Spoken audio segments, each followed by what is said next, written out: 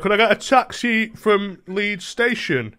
The side where the buses are, and I'm off to the Leeds Hospital, please. Could I also, is it okay if I get in a taxi if I think I have coronavirus? Well, we need to try and get you on with a partition, if that's the case. Yeah. But yeah, I could try and get you one.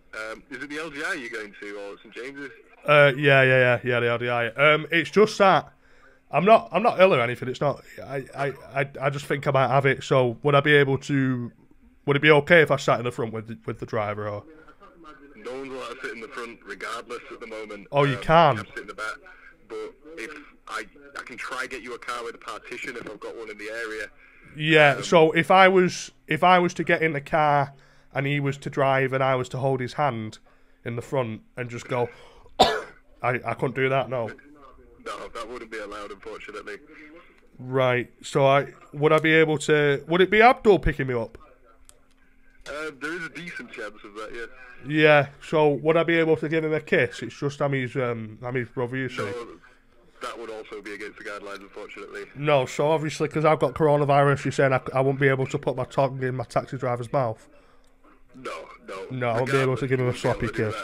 Before the lockdown either. Oh, you couldn't do that before the lockdown? No, it was against policy. Do you have a policy at Amber that says, please do not kiss our drivers? Well, it's frowned upon. Well, I've never seen a sign in any taxi that says, please do not tongue the fuck out of Mohammed, you know what I mean? It's more of an unofficial rule, but it is frowned upon, definitely. Right, okay, so it's frowned upon. Would there be any consequences if I was to kiss one of your drivers, or? If you were to get their consent, but I'd imagine it depends on each driver. All right, pal, thank you for that. You've been very helpful, by the way, very helpful. Could I get that taxi, please, as well? Yeah, I'll book that in. What name? It's for John. John, I'll send it up. Nice one, pal. Thank you, bye-bye. Thank you.